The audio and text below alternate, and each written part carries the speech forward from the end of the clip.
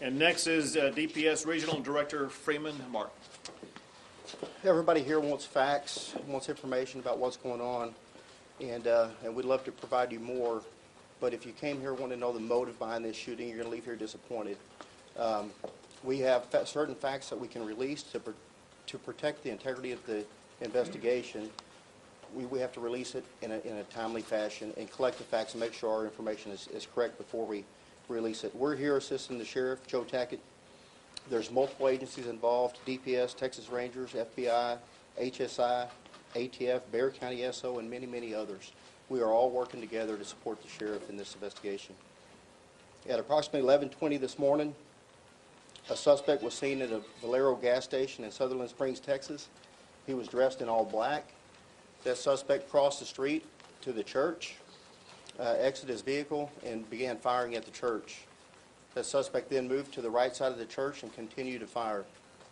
That suspect entered the church and continued to fire. As he exited the church, a local resident grabbed his rifle and engaged that suspect. The suspect dropped his rifle, which was a Ruger AR assault-type rifle, and fled from the church. Our local citizen pursued the suspect at that time. A short time later, as law enforcement responded, that suspect, right at the Wilson, Guadalupe County line, he ran off the roadway and crashed out and was found deceased in his vehicle. At this time, we don't know if it was a self-inflicted gunshot wound or if he was shot by our local resident who engaged him in gunfire. We know he's deceased in the vehicle. The suspect has not been completely identified. We believe he's a young white male, maybe in his early 20s. He was dressed in all black tactical type gear and was wearing a ballistic vest. The delay in getting him identified is there were multiple weapons in the vehicle, and the vehicle has been processed by our Texas Ranger Special Operations Group, bomb techs. There's a lot of work to be done in this investigation. We know that there are 23 found deceased inside the church, 2 deceased outside the church, and now one of them that was transported that was injured has deceased, bringing the total to 26. We have approximately 20 that are transported local and in hospitals in San Antonio with injuries that vary from minor to very severe. We know the ages range from 5 years old to 72 years of age. There's a lot of work to be done.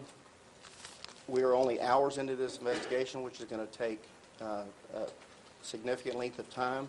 We will continue to provide information as it becomes available. We know you're going to have a lot of questions. There are many, many that we cannot answer. We continue to process crime scenes. We have multiple crime scenes. We have the church. We have outside the church. We have where the suspect's vehicle was located. We have following up on the suspect and where he's from, his residence. We have many, many people to interview. We have Texas Rangers at all the hospitals locating those and interviewing those who were injured.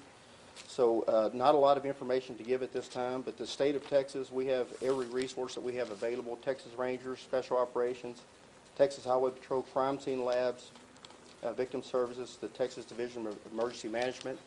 Every resource we have available is working, and at the end of this investigation, we'll be able to answer any reasonable question as to what happened. Was the neighbor injured? The one that engaged gunfire? No, he was not. With that. Great. Well, thank you all, and thanks once again to law enforcement at all levels, from the local level to the state level to the federal level. The collaborative working relationship is one that will ensure a swift and certain evaluation of exactly what happened, and we will provide that explanation as quickly as possible.